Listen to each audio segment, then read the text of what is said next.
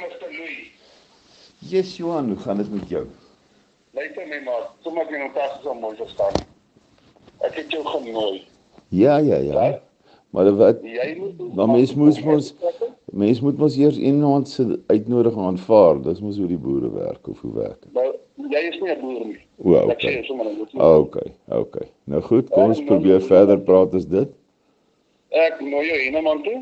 Jy gaan my kom wys hoe gaan jy 'n bullet aan my kop sit. Maar luister, wie was nou die eerste persoon wat nou hier begin dreig oor hoe ons nou agter my voete gaan bliksem en sulke goed? Jy van my kom wys hoe jy 'n bullet aan my kop Wie maak jou so sterk, seun? Wie het vir jou gesê jy is so sterk?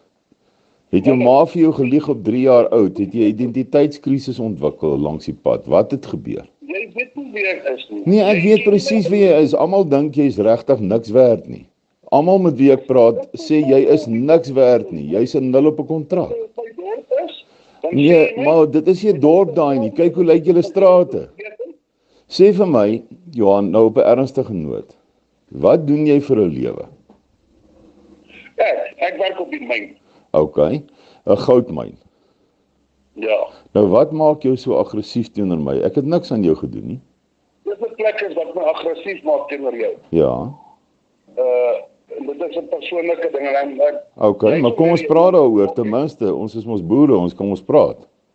Ja. Okay, ek is nou nie 'n boer nie, maar jy sê mos ek is nie een nie, maar okay, kom ons praat as twee groot mense dan teenoor mekaar. Hoe sê jy? Jy gaan probeer breek. Jy kan nie 'n gelofte van jou magte gebreek, Vader Jahwe breek. Maar vriend, ek het nog nooit gesê ons moet die belofte breek nie. Nou hoekom wil jy nie self te heer trek as Vader Jahwe met jou mag? Maar hoe gaan ons anders maak?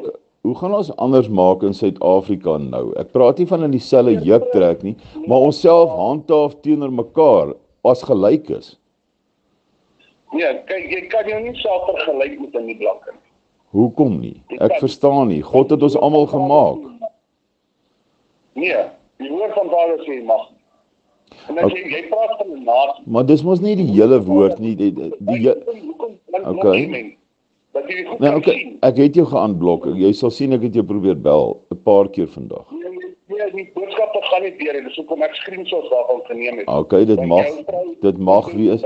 Ek was by 'n begrafnis vir Desi se sussie gewees. So, dit mag so wees. Wys op my vrou se foon. Dis so weet jy my nie geaanblok nie. Nee, maar ek het jou aanblok. Ek beloof ek het jou aanblok. Ek sal nou weer gaan kyk maar jy gaan sien ek het jou 'n paar keer gebel al vanoggend. Voor die begrafnis en nou na die begrafnis. Okay, maar jy het my nie geaanblok nie. In elk geval het ek gesien ek het onder andere het ek vir die skrif uitgehaal. Weet jy wat oor die 600 keer. Ja. Praat Vader van sy volk. Hy praat nêrens van 'n nasie nie. En 31 bly die teksverse van die Bybel. Okay. Jy weet en ek is in besit van die heel eerste Bybel. Die heel eerste King James Bybel. Die heel eerste vertaling het ek. Ja. So in die Bybel gaan jy nie min nie. Okay, maar alright.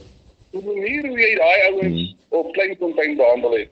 Die manier hoe jy baie mense behandel. Ken jy die agtergrond van Kleinfontein? Weet jy hoekom ek daar was? Moet jy vir jou gaan oor geld? Nee, dit gaan glad nie oor geld nie. Ek is as jy my leer ken, gaan jy uitvind vir my gaan dit glad nie oor geld nie. Werklik so. Probeer my leer ken. Kom sit saam met my en dan leer jy my ken. Dan gaan jy uitvind ek gaan nie oor geld nie. Dit is werklik nie my doelwit op hierdie aarde nie. Dis nie my missie nie. Nee, jy ondersoek my deur Google. Ondersoek my deur myself vrae te vra en te sit oorkant my sonder om kwaad te word en met ander mense te praat in plaas van met my. Hoe sê jy? Ek het gesprekke van jou wat opgeneem is. 'n Wat? Lange gesprekke. Ja, maar almal het dit. Almal onthou ek is bekend.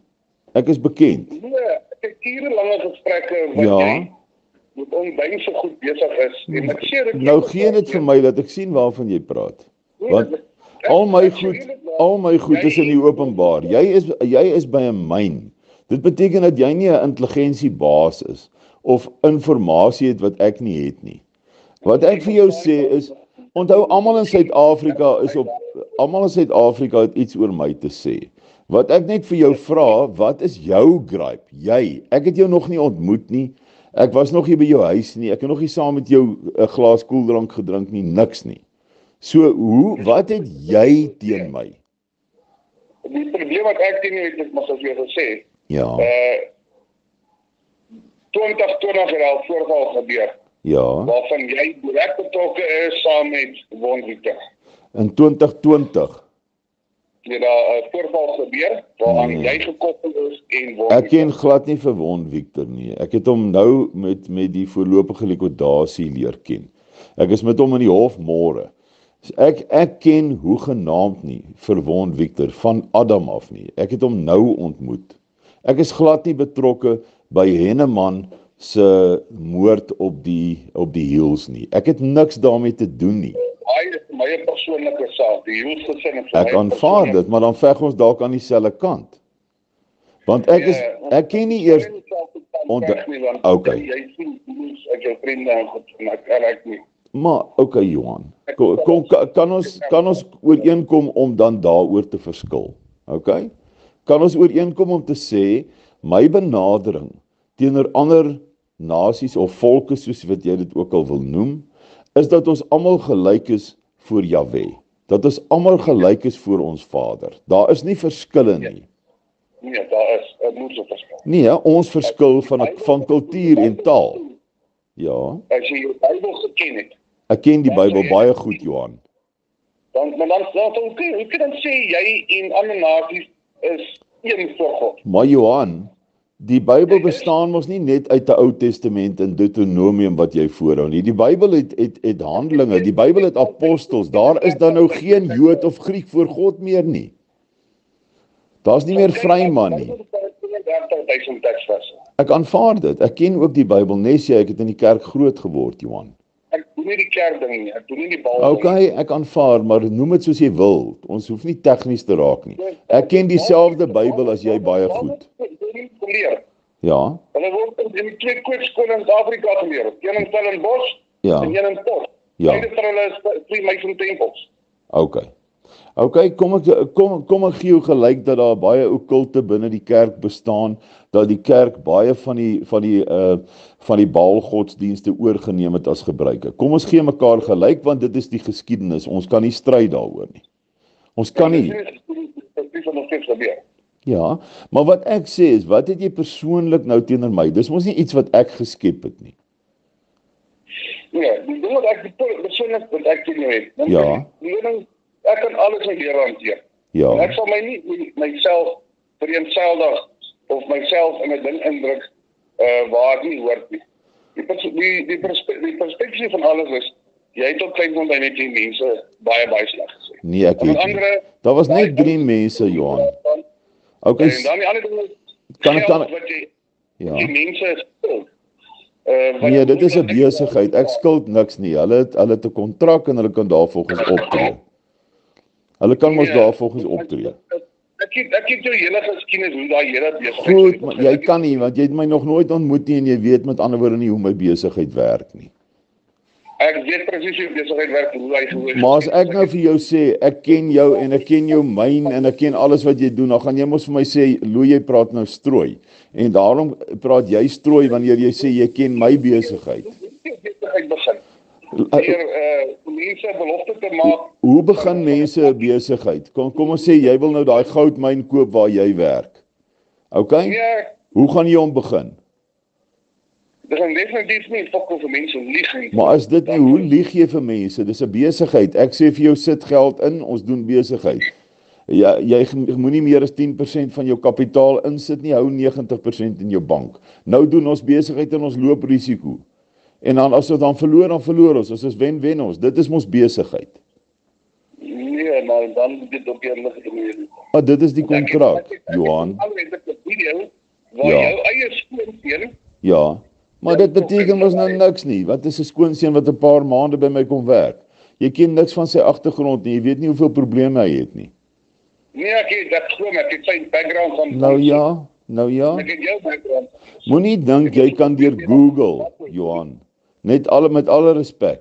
Met Google ken jy niks. As jy Google, dan kan ek jou Google oor jou. Jy het in 2020 in 'n saak verskyn waar jy uiteindelik gefire was en jy is uiteindelik terug in jou job gesit want dit was nie jy wat die video gemanipuleer het nie. Nou, dis Google. Aan die begin het almal gedink jy skuldig. Jy uiteindelik was jy nie skuldig nie. Okay? So ek ken Hoe sê jy? Dat jy by Isak van Sail gehoor. Nee, ek het nie by Isak van Sail. Weet jy wat? Ek en Isak sien mekaar, generaal Isak sien mekaar byna nooit nie. Hy is nie 'n generaal nie. Ek aanvaar dat jy sê hy is nie 'n generaal nie, maar kom ons sê dan meneer dokter professor, maak nie saak wie nie. Hy is 'n kaptein in die polisie. Okay, maar hoekom pla dit jou dat hy binne sy organisasie sê die mense vir hom generaal? Hoekom pla dit jou so erg?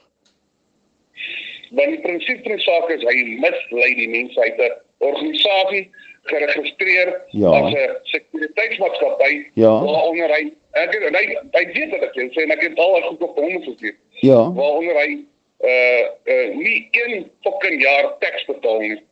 Maar het hy genoeg inkomste, of is dit 'n artikel 21 maatskappy? Ek ken nie die struktuur nie. Vra hom eerder self. Hoekom gaan sit jy nie met homself nie? Probeer self uitlieg. En nee, maar ek het die valke op hom.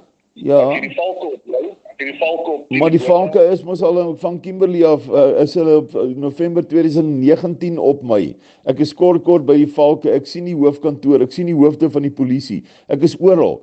Hulle is lankal besig om my te ondersoek en laat hulle my kom arresteer. Ek is mos nie bekommerd nie. Jy weet mos, 'n mens kan gearresteer word, dan kom jy voor 'n hof en stel jou saak. Jy het nie die valke op my nie, die hele land het die valke op my. Jy kan nie eer van daarvoor nie. Maar hoe kon jy gesê sal dit bloed op my kos? Ek het jy gesê nee, jy het my eers gedreig. Gaan kyk mooi na die volgorde. Ek speel skaak Johan. Ek het nie eers kennis geneem van jou nie. Ek weet nie eers wie jy is nie. Ek het nie geweet jy werk by 'n myn in Welkom of waar ook al jy werk nie.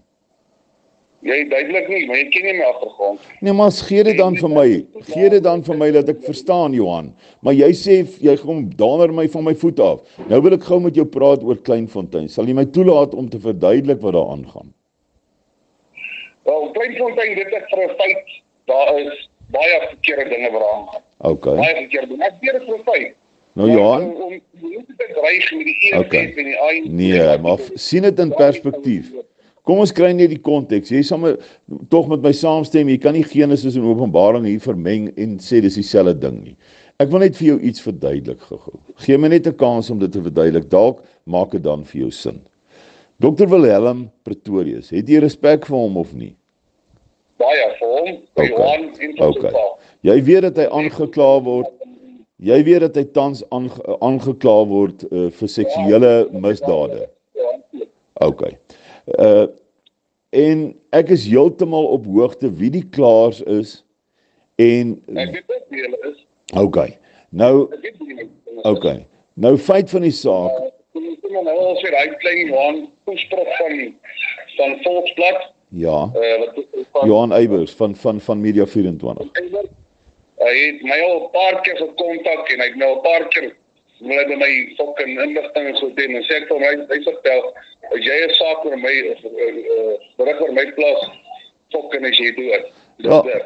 Okay, maar Johan Eybers is teen my ook en Jana van der Merwe is teen my ook. Die hele Media 24 is teen my. Ek bedoel, jy weet tog as 236 artikels oor my. Baie goed werk vir die staat, almal van hulle. Ek stem met jou saam, Johan. Ons is op dieselfde bladsy. Laat ek net vir jou iets verduidelik rondom die klagtes en rondom wat daar gebeur. Ek het nie Kleinfontein toe gegaan om Dr. Wilhelm Pretorius se saak rondom dit wat hulle hom voor aankla. Met ander woorde die seksuele misdade wat hulle beweer.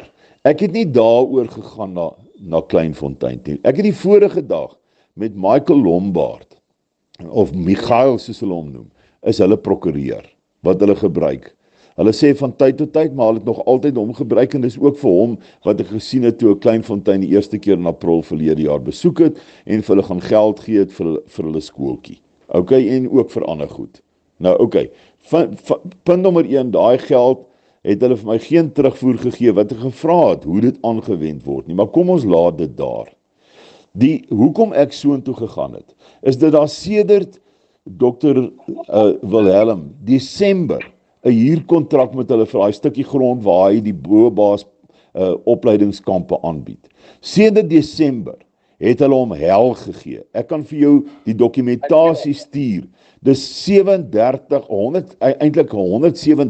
bladsye van absolute hel waardeur hulle daai man sit.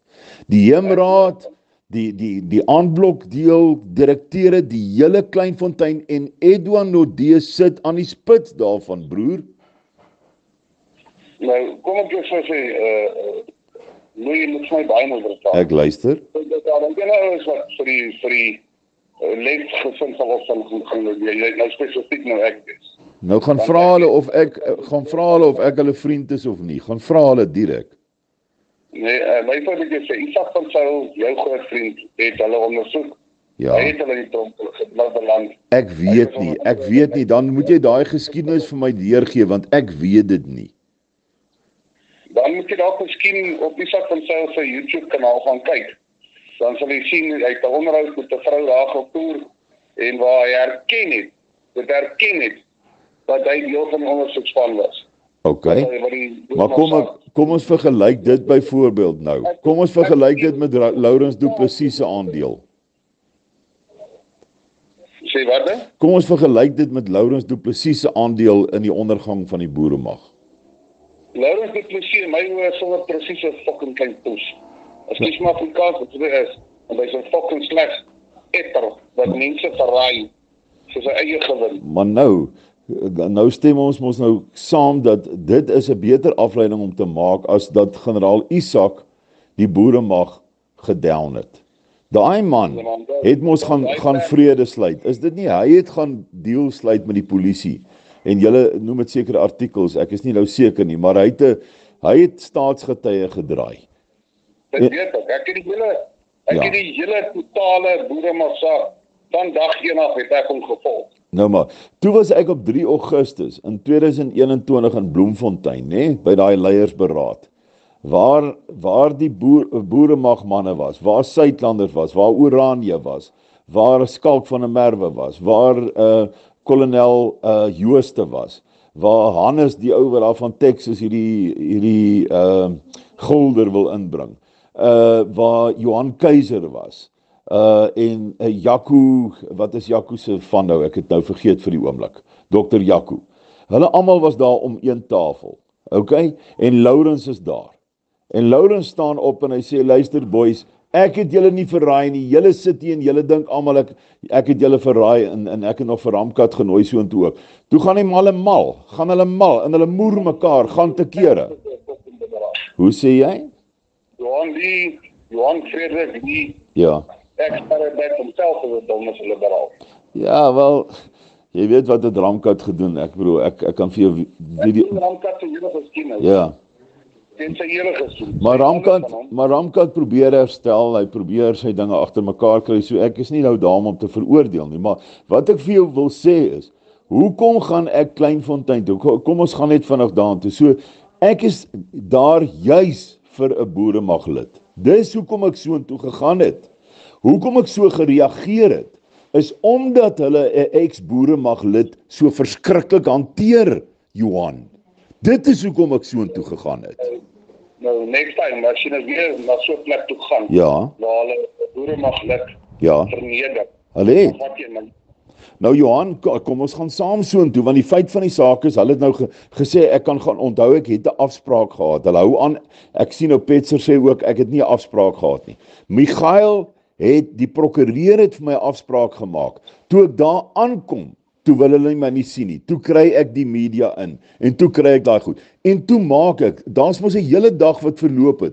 Ek het uiteindelik de moeren geraak en gesê, luister die hele boereblok, nou 'n ander boer om te probeer uitvind, hoekom het julle teenoor 'n ex-boeremaglid so aangegaan? Hoekom het julle hom so verneder? En kom ek sê nou vir jou, daai hele aanloop, Johan, daai hele aanloop van die druk wat uiteindelik op hom geplaas is deur Edouard op hom geplaas, die man wat ek daar aangevat het, omdat hy Dr. Wilhelm se ondergang bewerk het. Dit is hoekom ek so te kere gegaan het. Maar die boere het ongelukkig te vinnig weer op 'n video gespring en net dele van die storie. Jy weet myself, as ek net 'n deel van jou stemgrepe speel, wat gaan jy sê? Jy gaan dan 'n ding heeltemal buite konteks stel. Is dit nie so nie, Johan? Dis so, die groot Nou, is, dat ja. die moeder is, Ja. die feit dat jy onder die rok in praat, en daai, Nee, man. kyk, jy sien nie goed op media. Johan, ek is in 'n Makwalander. Ek praat soos ons praat daar. En partykeer ek stem saam, ek is die eerste ou wat sê ek praat partykeer te grof. Maar jy vloek ook partykeer, man. Ons almal vloek partykeer. Ek is nie 'n Makwalander nie. Nee, ek ek stem. En ek is baie trots op my geskiedenis. Onthou- Ek het ongelukkig nie ondervaar nie, dus die wees groot geword het. So ek het op die hardste manier denkbaar groot geword. Waar was jy in die kinderhuis? CTK Bethlehem. Nou Daisy my vrou was in die kinderhuis in Reddersburg. Ons het nou sopas haar sussie, haar aanneem sussie se begrafnis gehad. Ons kom nou net uit die kerk uit in Bloemfontein. Okay, so Kom ek waar dit ons vertel is. ja. So en dit maak my wat maak my anders as die ander? Okay. Dis 'n plek ek is nie 'n prater nie, ek is 'n doener. Ek stem. Jy wil 'n klomp kap praat en dan wil 'n klomp Rambos wees. Maar wanneer dit kom push to the shovel om op die front te gaan staan, dan kry jy die klomp etters weg. Maar dis mos nie ek nie, Johan. Jy kan mos sien ek is oral. Ek kruip nêrens weg nie. Hoekom gaan sit nou ek wil nou vir jou 'n uitnodiging gee. Of dit nou in Hennenman is of in Bloemfontein of waar ook al. Ek sal graag met jou wil sit as 'n groot man en met jou as 'n groot man gesels. Nie hierdie bekleierery waar ons mekaar sleg sê en ons ken mekaar nie. Jy moet net nooit in jou lewe ooit. Kyk, Ja. ek maak nie wat jy sê van my of wat die mense van my sê nie. Nee, maar jy het my eers aangeval, Johan. Hou my dreig. Nee, maar wat het jy gesê? Johan, jy het mos nou die eerste skoot geklap. Jy het heel eers gesê jy slaat my agter my skoene in. Trek met my soos jy met daai oom gepraat het. Maar wie is daai oom? Het jy geweet dat hy vir Wilhelm in die afgrond in werk? Het jy dit geweet? Ek gaan vir jou dit bewys. Kom ek wys vir jou. Ek sal by jou langs ry of ons kom by mekaar. Ek is net ongelukkig flippen. Ek is mos heeldag op die pad, maar ek is in Bloemfontein op die oomblik. So ek is nie ver van jou af nie. Ek weet nie hoe ver is Hennenman nie. Ek ry van tyd tot tyd daardeur. Maar daai paaie van julle is blerrie sleg, hoor. Hennenman ons dorp is baie mooi. Okay. Nou is daar 'n kafee waar ek en jy kan sit. Ek sal na jou toe ry. Hennenman is 'n plaasdorp nie. Ja, ek ken vir Hennenman want dis mos waar ek kak kry van Skakel van 'n merwe af. Maar in elk geval, okay. Skakel van 'n merwe bly nie, maar hy het lank op. Maar hy sê hy bly daar. Hy het nie gebly, hy lank kom. Okay. Lank. Johan, Hierdie dorp het tot te klein geraak. hoe ver is Hennenman van Bloemfontein af? So wat jy ry, as jy ry soos ek ry, Okay. dan kan jy so 30 moet ry. Nee, hel, dan ry jy van 'n goeie hel nie. Ek is hy is 'n ou tannie man. Jy moet nou ek sê dan op my video's ek het geld, jy kan my met jou linkerhand ommoer. Ek ry nie vinnig nie, ek is soos 'n ou tannie. Die feit is ek wil met jou graag sit. Ek weet nie of jy doen skofte of is jy in die dag daar of in die Hierdie week is my night shift kos. night shift. Okay, so as ek moet nou net dink want ek is môre in die hof in Kimberley. So wanneer kan jou pas, Johan? Wel, weet jy wat, ek wil nie vir jou sê wanneer my gaan pas Nee, jy werk in die aande, nee. Ek doen ek kofte werk en ek werk op college en goede. Okay. So die beste wat my gaan pas is wanneer ek 'n naweek af is. Okay. Maar ek kan jou aanblok my net nie, dan kan ek jou Okay. Ek kan keer 'n persoon soos wat my hanteer. En Isak van sy lewe. Maar jy en Isak het dan vrede gemaak, Johan. Dis wat ek nie verstaan nie. Want net nydag te plaas hy weer hy fucking video. Okay. Waar ons hardloop het weer op sy groepe en toe ek kom die teendeel gewys. Okay. So ek en hy het nog nie vrede gemaak nie, want hy was nog in my huis, hy kon nog nie oor kom kyk nie. Maar hoekom kom ek en jy en Isak nie by mekaar nie? So ek het nie 'n probleem met jou as 'n persoon. Ek het 'n probleem wat gebeur het met die Hills gesin. Okay, maar ek het 'n probleem met ouens wat nie blank is as hulle naggesien en natuurlik Kalnias. Ja. Ek het nie spokkeltyd vir daai ou nie, niks. Okay. Nee, hy sê nou nog sê hulle daai lied van Kill the Boer, Kill the Farmer. Maar ek stem ons nie saam daarmee. Jy sal sien daar's baie dinge waaroor ons nie saamstem nie. Maar daar is tog goed waaroor ons saamstem. Jy gaan uitvind daar's baie goed waaroor ons saamstem. Maar ek verstaan dit vanuit die geskiedenis. Kyk Johan, ek wil 'n hand van vrede uitreik teenoor jou. Hierdie ding dat ons op deur video's of WhatsApps met mekaar praat dit is net nie produktief nie. Dit werk nie. Ek wil 'n hand van vrede teenoor jou uitsteek en ek sê ons gaan oor goed verskil, maar ons mag mos verskil oor goed. Jy kan verskil as jy dit so reg. Ja. Maar wanneer ons begin verskil rondom die woord van Vader, dan is dit Maar ons hoef nie mekaar te haat daaroor nie.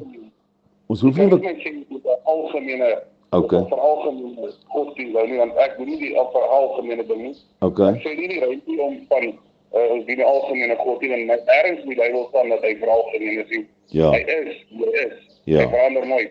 Nee, ek verstaan. Dis gaan oor interpretasie, maar ek stem met jou saam. Ek bedoel God is en bly en altyd nog dieselfde. Dit is so. Jahwe is dieselfde. Daar's nie verandering. Maar Johan, ek wil net vir jou sê, ek is nie jou vyand nie. Ek dink jy ons hoef mekaar te vloek oor video's nie. As jy iets sê, gaan ek reageer. As ek iets sê, gaan jy reageer. Maar dis nie nodig nie. Ons kan as groot mense om 'n tafel gaan sit. As jy 'n naweek af het, laat my weet. Ek skiet deur na jou toe en ons sit. Ja, ek het nie 'n probleem nie. Maar rondom Willem Petserle en daai Ja.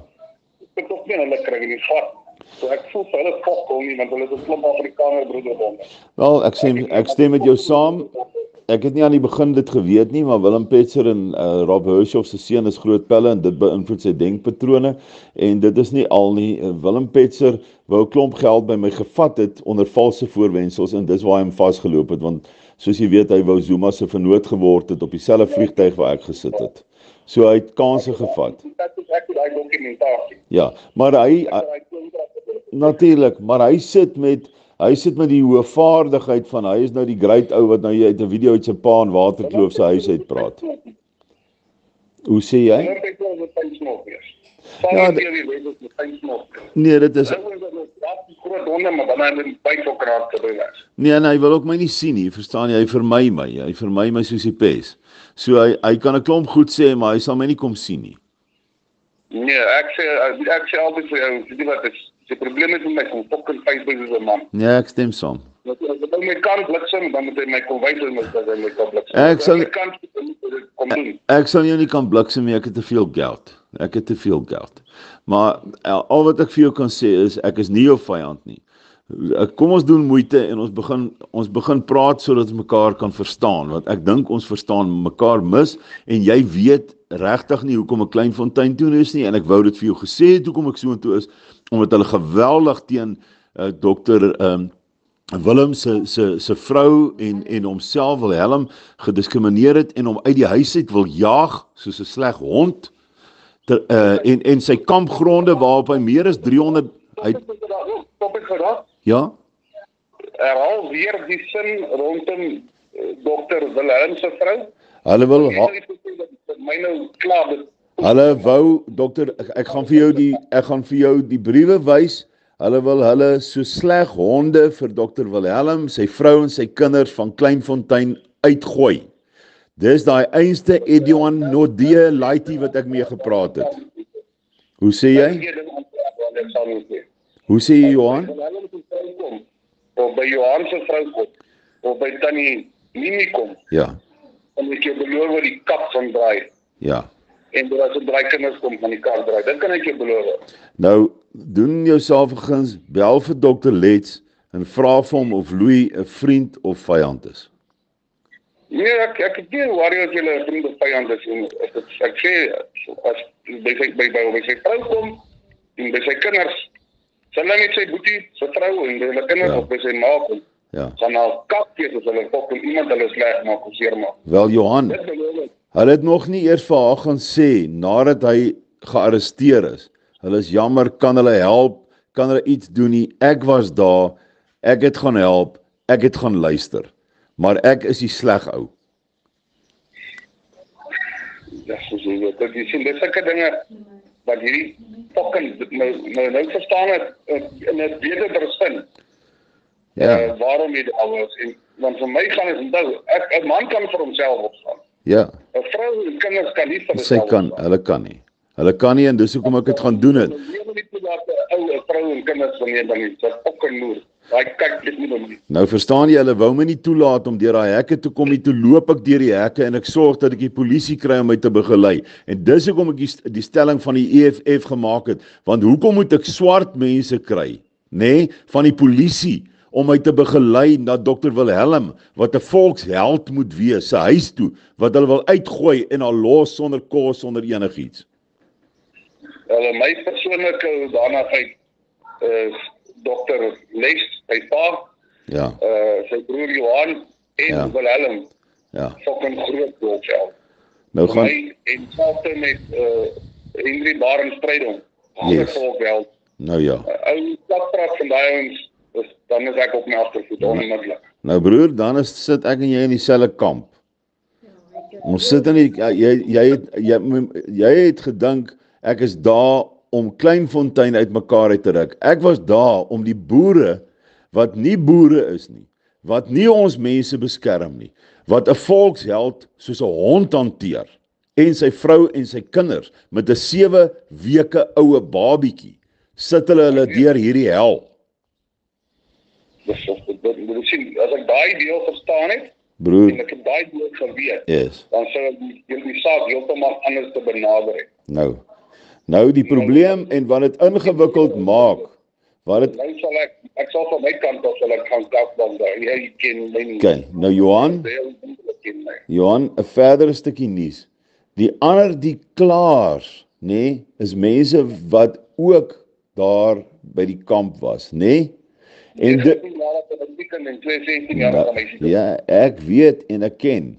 En al wat ek vir jou sê, ek ken die mense en ek het ook empatie daar, so dis 'n ingewikkelde situasie. Die mense hanteer dit verkeerd op die oomblik en die stelsel is besig om ons mense uitmekaar uit te bliksem. Dit is wat ek wil sê. Ja. Daai is 'n gesproke situasie. Ja. Want hulle weet die man is op parol. Ja. En oor 20 jaar tronk gesit het. Ek het daai tipe gehad, ek is vriendelik met almal. Okay. Maar as dit kom by dames, dan sê maar altyd extra vriendelik en probeer altyd met respek en ek het dit van jou gehoor. Dit is presies wat hulle nou met Wilhelm getrek, en dit is 'n geaardheid. Okay. En hulle dadelik het hulle advantage gevat van sy vriendskaplikheid, en hulle probeer hom nail op daai kant. Okay. Nou wat ek net vir jou kan sê, Johan, dis geweldige sensitiewe situasie, maar Edian Nodee, daai man wat my wou keer, hy het die verklaringe geneem en hy het hulle gedwing en gedruk en teruggery en weer die verklaring gedoen en weer gery en weer die verklaring gedoen. Edian Nodee is die man. Dis hoekom ek so te kere gegaan het. Verstaan jy nou? Ja, nou het ek perspektief rondom dit. Nou broer. My vraag is, en ek bly by die vraag. Yes. Hoe skryf jy 3 verskillende verklaringe? As dit een saak. Gaan vra hulle. Elke keer het hulle hom aangepas, broer. Jy kan nie 'n ding aanpas as jy 'n verklaring gemaak het. 'n statement gemaak het en hy's verifieer op en hy's gedokumenteer in 'n document. Ja. Kan jy nie aan daai ding van Peter nie. Maar weet jy hoekom het hulle dit gedoen? Daar's 'n insider wat. Okay, hier is die antwoord. Daai kort man wat daar voor my gestaan het, wat my wou keer om in te gaan en die storie te vertel. Luister, dit is hy wat daai verklaringe aangepas het. Hoekom? Hy het gesê hy is 'n lid van die polisie. Edian Nodee het homself teenoor die klaars voorgestel as 'n lid van die polisie. Verstaan jy, broer? As my wifi nou afgegaan het. Okay, sorry, okay. Die oproep gaan nou stop. Okay. Maar ek is bly jy het initiatief gevat om my te bel. Johan, ek waardeer. Ek is nie ou wat terugstand vir niemand en niks. Nee, ek weet dit en ek sien dit. kom en kinders kom nie. Nee, ek is so. En Dan maak hulle die so wat ek vir jou vra is, kom ons fight hier aan dieselfde kant wat hierdie ding aanbetref. Ek gaan vir jou kom kuier, sê vir my wat 'n naweek op pas. Ek kom sit, ek bring my coke saam en ons sit en ons gesels die dinge lekker deur. Nee, is reg. Ek waardeer regtig dat jy my oproep gevat het, Johan. Dis reg. Lekker dag vir jou, maat. Moet nooit ooit tegen my sê om dit. Nee, maar onthou maar jy moet ook nie my eers dreig nie. Ek gaan mos reageer. So kom ons kom ooreen, ons dreig mekaar nie. Okay? Ek is happy daarmee. Ek respekteer jou daarvoor, respekteer my ook. Thanks, maat. Lekker dag vir jou. Dankie dat ons kon gesels. Tot hy hoor. Bye.